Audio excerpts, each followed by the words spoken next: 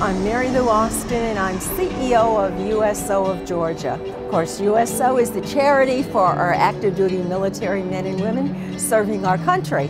And we're so proud to have the Atlanta Braves organization with us today in their season of giving. There are so many different things that the USO do. First of all, it provides a place for military personnel to come in to relax, refresh. I know soldiers that are deployed overseas and stuff. The USO does great things for us. And to see sports teams step up and volunteer and support the USO is great. Thank you so much. Thank you to the Atlanta Braves. Thank you so much to the Atlanta Braves organization.